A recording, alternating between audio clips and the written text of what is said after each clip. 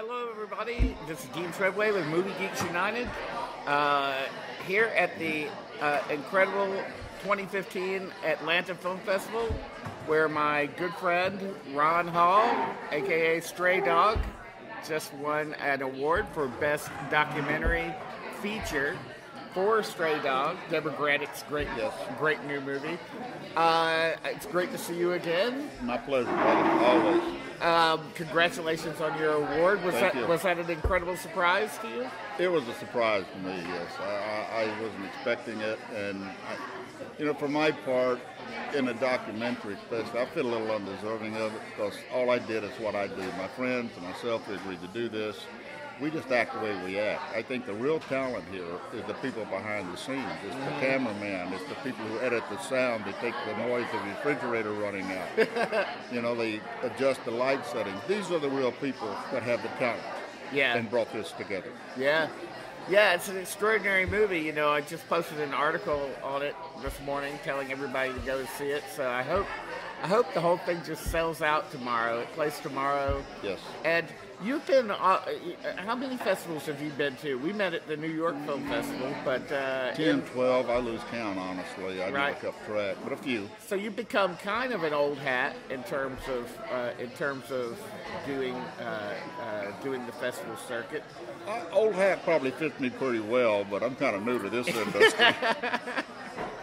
Well, tell the audience a little bit, if they're not familiar with Stray Dog, tell the audience a little bit about how you came into contact with Debra Granik, first of all. Well, when I originally came in contact with Debra Granik, she met me at a Backward church. Now, Backward go to church, often they're talking about their clubhouse where I'm going to church, but this is a bona fide Christian church. And these folks were from New York, and they've never seen a church where the pastor had the front of a Harley for a podium. And that was our church. Right. And, well, they went down to see it. She seen me there. She comes up to me and introduces herself politely. She was a nice lady, polite lady, and mentioned that they're making the film and asked me if I'd be interested in trying out for a part. My first response was like, I ain't no actor, though.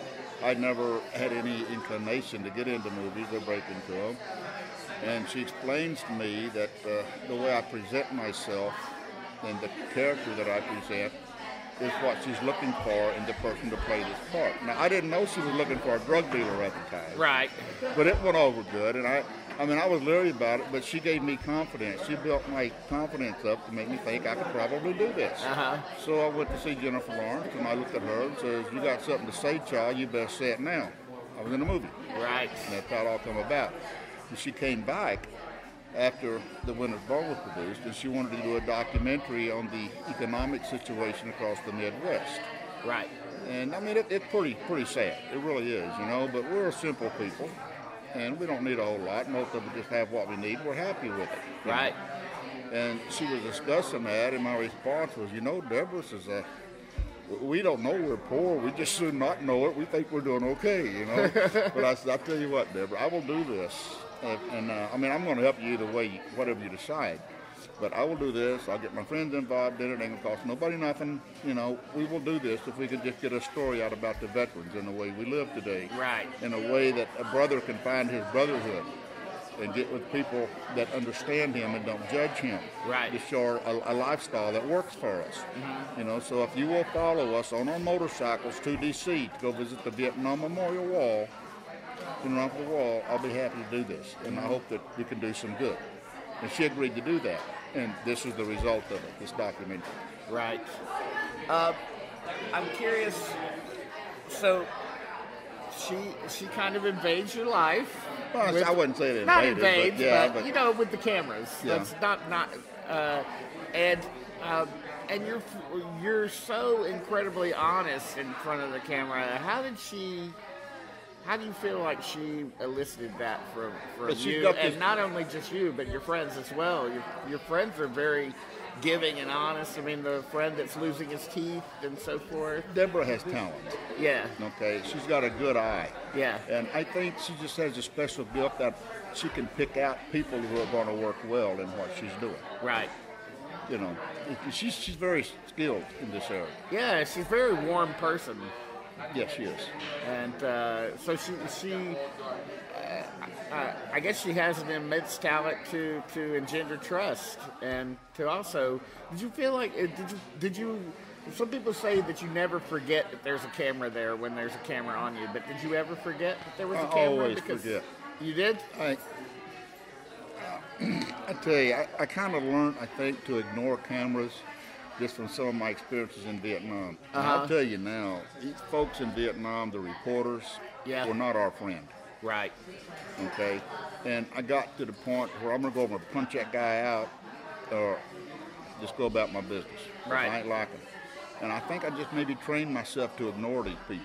That's interesting.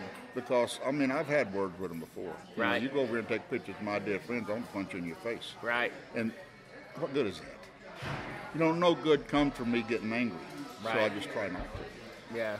And I do generally just forget about them. I just do what I do.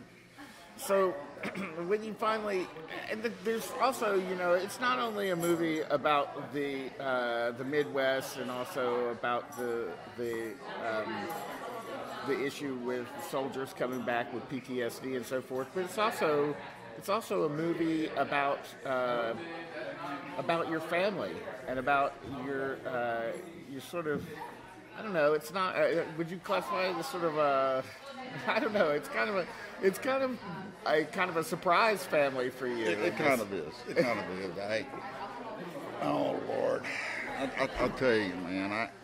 I had a wife for a lot of years, and I tolerated a lot of stuff, and God bless her. Hope she does well. But she certainly didn't treat me well. I mean, this woman, like, I have a heart attack. My friend carries me in a house. She takes my money, my credit card, goes out and has an affair with another woman, whatever. I don't care. Just God bless her. I just don't be around her. Okay? Right. But I kind of swore off women for a long time. Right. And I went on the road. I traveled around for a while, me and my little dog. We did okay. I pulled into Branson after being on the road for some years, and those folks, man, in Branson, they give me a discount for being a veteran. I ain't never seen nothing like that. So I just kind of stayed there, I feel welcome. Big motorcycle country, big veteran country, Absolutely. And I just didn't have much use for a woman anymore. I'd pretty much been burnt bad enough. Yeah. But I was digging up some bones, or what we call it, going through boxes and stuff, and I found an address of an old platoon sergeant I had in Vietnam. Good man. Very good man. But I decided to go down and meet his family in Mexico. And I did that, and that's how I met my wife.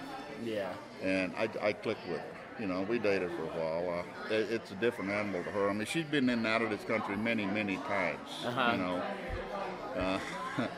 First time she come to visit me, it's like, Jesus Christ. He says, I traveled to a foreign country, go 1,800 miles, spend a little time with you. I can come here, you get naked, go to bed, 3 dogs get in with you. She says, where am I going to sleep?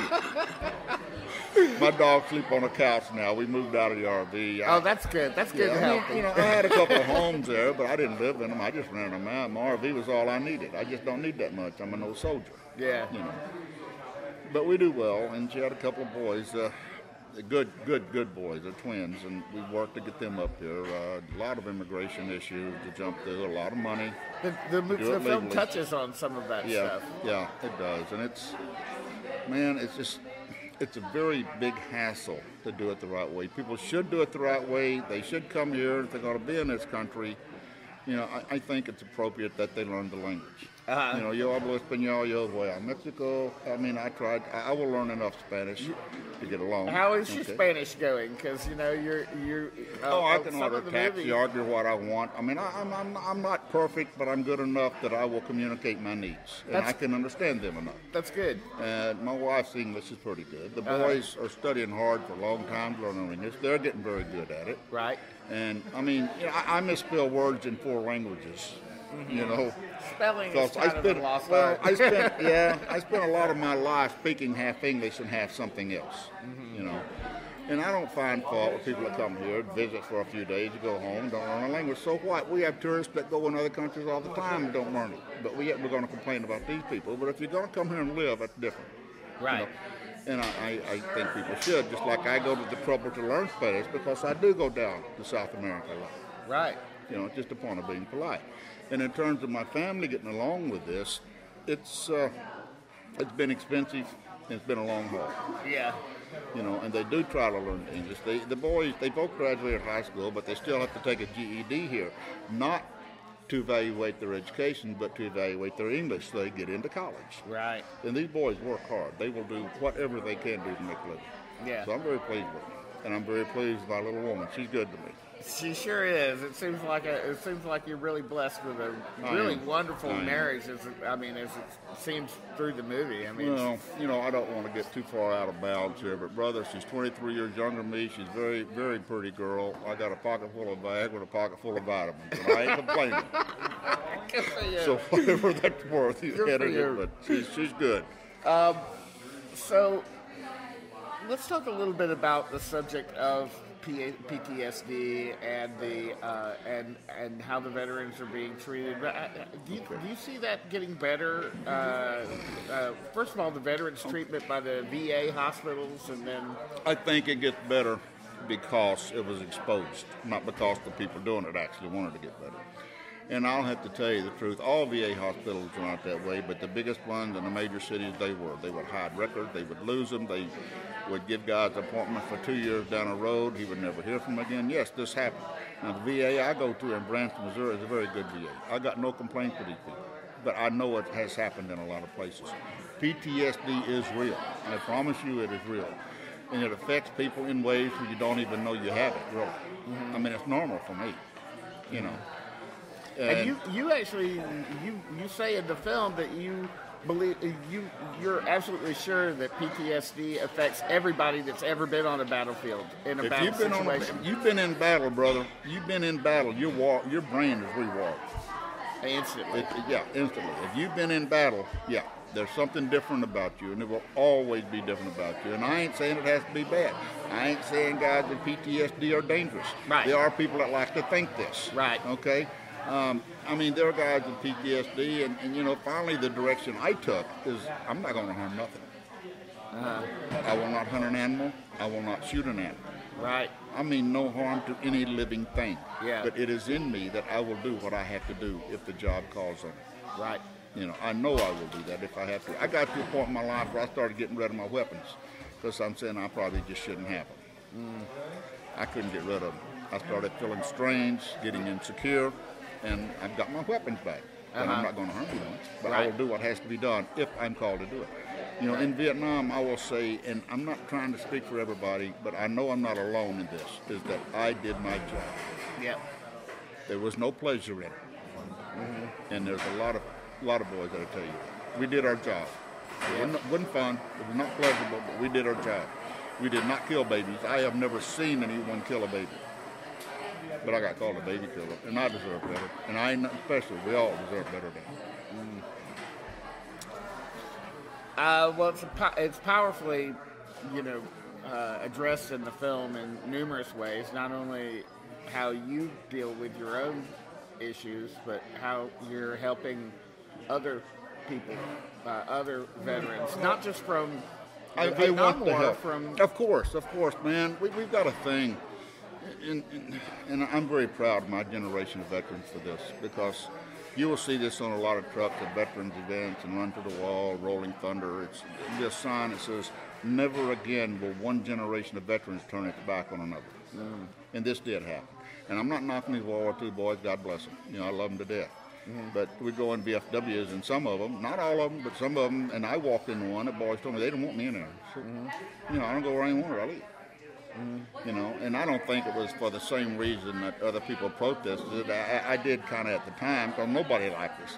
But I got to thinking about it later, I simply think it was because that they wanted to listen to their old music and we had our thing going on. They just, you know, and that was probably more of their thing, but it's all good. You know, I ain't mad at nobody about it. Yeah. You know, I mean, a lot of things we look back and it's like, and the same thing with other people, it's, had we known better, or if we could have done better, we would have. Yeah. You know, we do the best we can with what we know. Yep. Well, I want to thank you for your service again. You know, I know that can sound I did my job, cliche, brother. You know, and it was my job, and nobody owes me anything. You know, nobody owes me anything, but I appreciate your kind words. Yeah. And what you're doing for the veterans is amazing. Now, let me ask you this. Since we just got off of the whole American Sniper thing, did you see American Sniper? Did you like it? I My like wife it. will not let me watch these movies. She pointed out to me that anytime I watch a war movie or something, Oh, right. I have nightmares, and I never really made that connection. Yeah. You know, Talked about it in the film. and I'd watch a movie about Vietnam. I don't know. It's like I tune out the bad things. You know, I'm looking at a bunch of young, brave, honorable men. I'm not the bad stuff. I don't really compute it. You know, but I would never watch the whole thing. I'd watch parts of it now and parts of it later. But then she pointed out to me that, you watched that movie and you had a nightmare. Just that 3 times in a row. So is she right? Yeah, she's right. Okay. But I never noticed it. Do you I try didn't and make the stay away connection. from them then? Yeah. Is that way? Okay. I guess that's wise. That's wise. But I have to say, just for the record, I loved American Sniper. I thought it was. I've heard it's great. It was a really. I've heard it's I very thought it good. was a really great and fair movie. Fair and even.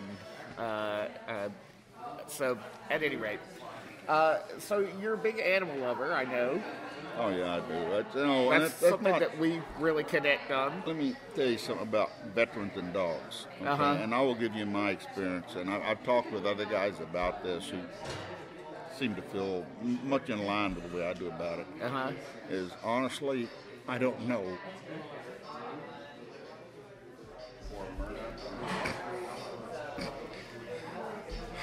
I'm sorry, give me a minute. I don't know that I would be here without my dog. Yeah.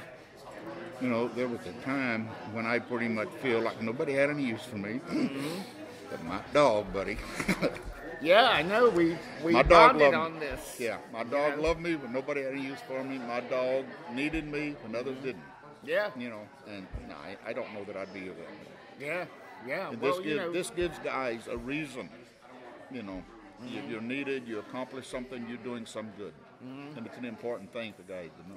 Yeah, I mean, with my animals, my cats, and I've had dogs before too, but you know, I've had animals for the past 20 years, and I felt very down. Yeah. I deal with depression. I still think I deal with like a little bit of a PTSD. You very well may, man. I mean, it can come from a lot of areas. Just, you know, severe stress and hardships in your life. And, I mean, I've got a wife now, and I'm lucky now. Yeah. But back in those days, it was just me and my dog. Well, now you got a wife, dogs. I you am still have blessed. cat? Do you have cats? Well, or- it was never my cat. The cats are actually strays that showed up, and we fed them and But found that's a them wonderful home, scene, you know. though, with the cats. Yeah. Yeah, just a little baby, you know. Yeah. But, you know, it goes up until the very final shot of the movie, you with animals, I think, and that's a wonderful Man, part. you see my brothers I ride with, we're all animals, man. Yeah. Yeah. No, most of these are just kind-hearted, gentle guys. Yeah. They're not mean people. Do you wish you had your bike down here in I always Atlanta to wish go? I had my bike. I tell people my bike is my shrink. I need to get air therapy. Yeah. That's what we call it. But really? Yeah, air therapy. Wow. Yeah, my bike's my shrink, and a cigarette and a coffee is my Prozac, but I only get 5 a day. Only 5. Get 5 a day. Yeah. You know, I've been to, you know, that's kind of what I smoked when I was smoking cigarettes. I've moved over to the vaporizer. You're going to move Well, over? you know, and I have one, and I use them, but, man, lately I'm doing a lot of work with my dozer. And I'm working on it. I'm greasy, and I'm oily, and I try to smoke one of them guys, and it's all dirty and greasy, and I don't want to eat my grease. Yeah. But, no, 5 a day, as long as I get 1 cup of coffee, I'm good with it. But I went to a doctor one time, and they asked me, how many cigarettes do you smoke a day? And I said, I don't know, like 3 to 4 or something like that. He said, you're not really a smoker. Right. Isn't Well, that interesting? that 5 a day actually come from, I mean, I try hard not to lose my temper. I really do. But I kind of, guy kind of treated me a way he shouldn't have treated me one day, and he had a middle cheer on him, and I went to see my shrink and says, I did this, and I feel bad about it, you know. And he asked what was going on in my life, and I quit smoking. I hadn't had a cigarette in, like, I don't know, 3-4 weeks, and he said, well, you know, if I help you relax, just do one, you know, do a few a day, because you know, he asked me about when I was smoking, normally I drink up coffee. Come on, 5 a day ain't gonna hurt you. Just do that and keep the edge off. You know, Yeah, that's good. So, you told me that soon. Did you? I remember you saying that that Stray Dog is going to get a theatrical release, right? Well, I mean, I can't. You can't. I don't have anything to do with that. You're right. I mean, I mean, I do know, And what I'm told is that PBS has been given permission to air it on Veterans Day. Which is perfect. Yeah. That's perfect. I can't think of a better movie to see on Veterans Day than this movie. You know, man, all that. I mean, it makes me feel good to hear it. That's but true. I'm only one of many, man. I know. I mean, all these guys out there, man, they did their job. They went there, and I don't want to be singled out as being a special Vietnam veteran. I'm not. I'm one of many. Yeah. Yeah. They're my brothers. I love them all. But with that said, you know, it's very important for this movie to get seen so that more people realize, not only people who aren't veterans, but people who are veterans that don't know where to get the help. Well, so what would you say to them? Man, join your brotherhood. That's the thing, the biker community. And I know it's not exactly the mainstream of society. We're not wearing shark skin suits and wingtip shoes. You're not going out kicking ass on the weekends. But we've got, exactly. You know, we've got a brotherhood that will accept these people and make them feel welcome and make them feel belong. Right. You know, and when you ride with your brothers, you get back some of that brotherhood that you missed from the military. Mm-hmm.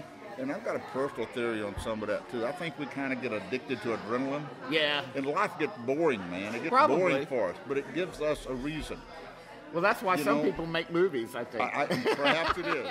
Perhaps it is. But it gives us a reason. It adds something to our life. It makes us part of something greater than ourselves. Yes. Yeah. You know, and I want people to see this, because I tell you, there are brothers all over this nation in little towns and little countries that don't even know we exist. Yeah. You know, and it's real. Yeah. You know, I mean, and you ain't got to have a motorcycle to come ride with us, man. I don't care if you ride your car. Just come spend time with your brothers. We understand each other. Yeah. But we don't judge you. Yeah. It's very important. So, you know, if you feel like you're suffering from this, you know, definitely search out a chapter. You know, what would you tell people to search out, actually, besides, would you tell people besides... Well, let me tell you about being a stray dog. Uh-huh. The thing about being a stray dog is essentially you're a stray. You don't really have anywhere to go where people want to let you in. Right. You don't really have anybody that cares enough about you to feed you. Yeah. You're kind of strung out there on your own. Well, I'm in good company with this name, and I come by it honest. For a lot of years I did. Yeah. And I got it actually from protecting a stray dog the guy was going to kick. Mm-hmm. You know, because you ain't going to do that, brother. I mean, the guy's hungry, he wants to eat. He wishes he had a place to go where people would let him in. He wishes somebody cared something about him. He'd like to find some companionship sometime. He ain't that much different than me or you, you know? Mm-hmm. So when you think about it, there's a lot of these boys out there that have never been able to make a connection to find a home within a bond that will accept them and understand them. And we offer that. Yeah. That's what we are. Yeah. So let me ask you this. This is like a little Hollywood question here. But if someone came up to you again and asked you if you wanted to act in a movie, would you consider it? Would you say? You know, I ain't but really... playing a good guy this time. I never really considered myself as being an actor. Okay, but tell you the truth, I've kind of enjoyed it. Yeah. You know, I kind of have. Yeah. I think you've got a natural. Obviously, you've got a natural thing in front of the camera. You know, so. Yeah. Well, I mean, I'm not shy. I get in front of people and talk. It's just something I've done all my life. I don't have a problem with that. And I've learned this. I guess I've gained some self-confidence in myself. You know, I've learned to be the best person you can be, and you're going to have some friends. And that's all any of us get. Yeah. You know? Yep. And that's all we can do. Exactly. And I will present to people who I am because I've understood, man. I mean, why you want to pretend to be something else? You'll never know if people accept you or not unless you're real. Yeah. Just be real. And the people who accept you for yourself or just being real are the kind of friends you need. Right. And and let all the others go by the wayside. Yeah. If they like me, that's great. Wonderful. If they don't, you know, I ain't gonna worry about it because I don't expect everybody to like me. I ain't everybody's cup of tea. Everybody don't have to like me. That's their choice. Well, I just, honestly, Stray Dog, I can't imagine anybody watching this movie and saying, you know what, I just don't like that guy. Man, I told you, I got an ex-wife. I told you, man, I got an ex. It seems impossible to me, so... No, there's certainly people that ain't like me, but that's okay, you know, that's their choice. I think you're going to have a great screening tomorrow. I think it's going to be a real exciting time, and again, congratulations on the award. I'm so happy to see you again. You're just a leather jacketed ray of sunshine. Good to see you, brother. Good to see you, man. Good to see you. Always a pleasure. Always. Yeah. Well, with that, it's Dean Treadway here with Ron Stray Dog Hall, star of Stray Dog, Debra Granik's new and great documentary for Movie Geeks United. I'm Dean Treadway here at the Atlanta Film Festival. We'll see you later. See you later, Cool. Ron.